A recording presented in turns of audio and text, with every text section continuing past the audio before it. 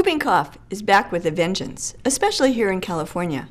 Health officials are reporting that cases of whooping cough, also known as pertussis, have quadrupled compared to last year.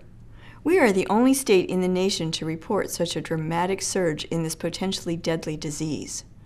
Most people receive the last immunization of pertussis vaccine by age 6, but a booster shot, known as TDAP or Tdap, is needed to prolong immunity. Immunity can begin to wane as early as 5 years after that kindergarten booster shot. That's why this immunization is so important for adolescents and adults, especially those who will have contact with newborn babies. The disease starts just like the common cold: runny nose, congestion, sneezing, and maybe a mild cough or fever. But after a week or two, severe coughing begins. Infants and children with the disease cough violently and rapidly over and over until the air is gone from their lungs and they're forced to inhale with a loud whooping sound. Whooping cough is a very contagious disease that is usually spread by coughing or sneezing while in close contact with others. Babies are most at risk because the newborn is too young to get the shot.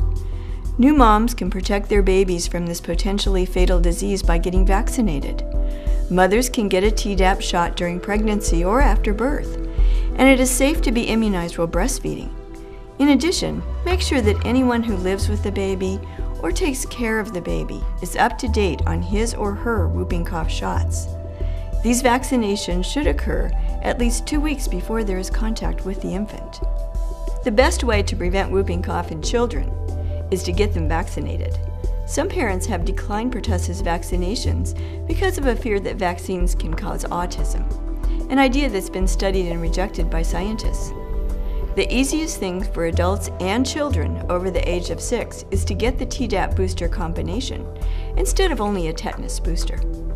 Talk to your doctor about whether or not you are a candidate for the Tdap vaccine. Shots are available at your primary care doctor's office.